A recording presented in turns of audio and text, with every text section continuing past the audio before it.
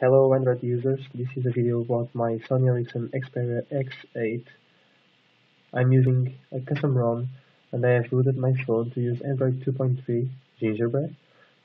Its original version was the update for 2.1 Eclair. Here you can see on About Phone Android version 2.3.5. This custom ROM runs actually pretty well on the phone. There's no problems as far as I see, and it actually is really smooth, just like the previous version I had installed, the factory one. As you can see, here are the applications I had installed. This custom ROM uses AWD launcher as your default application launcher here, so you can create several pages for your applications. For example, I have one called Games. Another thing I have done to my phone is to enable multi-touch on this phone. I actually never saw it before, but it's a fun thing to discover because this phone really needed multi-touch. Here you can see the gallery and the pictures. The albums actually tilt when you tilt your phone. For example, I can show you the multi-touch. It's not really accurate, but it gets the job done and it's really useful for some situations.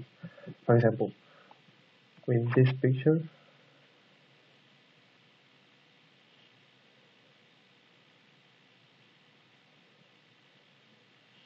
it's pretty good for a phone like this that has no multi-touch to actually be able to handle it, because it's really useful, not only on pictures but also on web pages, and especially on those games that require multi-touch, as I could never play them. It was a big drawback on this phone. As you can see, there are no problems at all with this version. Also, something you can use too, let me show you. It's in the settings. You will have a new menu called CyanogenMod settings. Here you can find some settings for everything on your phone, and the most important one, in my opinion, is performance. When you go here, you can set your CPU to overclock it. I actually have this enabled, but as you can see, the maximum frequency is still the same, so I haven't changed it. You can select another frequency for your phone to work with, but be careful with too high frequencies, as they may hurt your phone. You also have governors, which are basically like power settings. For example, performance on demand is what is selected. You have conservative, underspace, power save. Let's go to performance.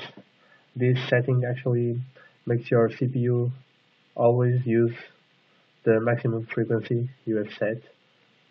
So it's really good. The phone won't have any performance issues.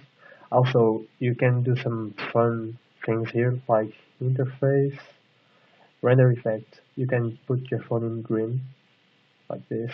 You have lots of colors and effects. For example, red. All your phone will be like this. It's cool on the menus, but not on the home screen and applications. So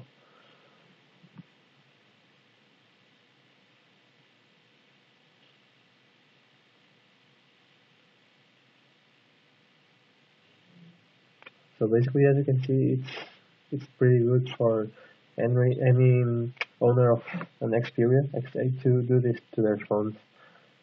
Also, another important thing here is the ability to put your applications on your SD card. It was a really big problem for me because this phone has a lot of internal memory issues. For example, Google Goggles. Let's select it, application info, and here you have the move to SD card option. You can't really see it well. For example, it's moving now, so it should do it in a second.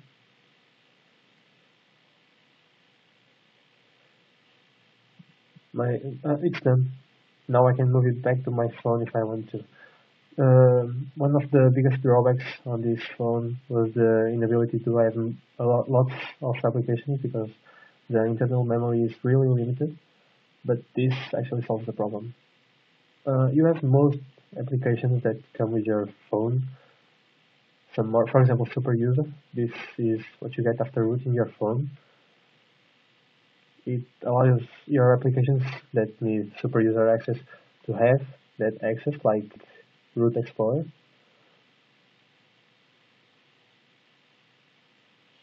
And basically you have the same stuff that a stock phone has, some more. The camera is normal. It's 2.3 camera, sorry. Works normally. You can select video or photos. Supports 3 megapixel photos, if I'm not mistaken.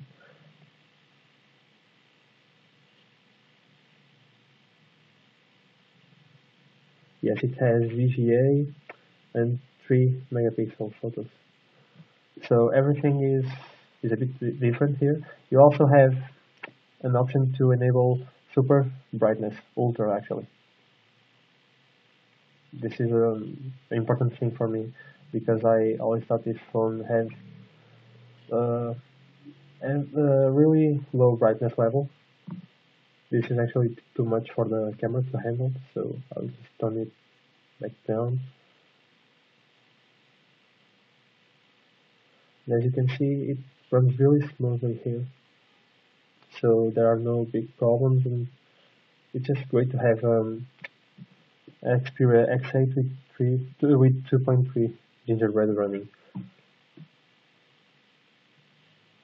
I will probably make a guide on how to root your phone, install 2.3 mod, CyanogenMod, and how to enable multi-touch soon. So I hope you keep in touch. Thank you for watching.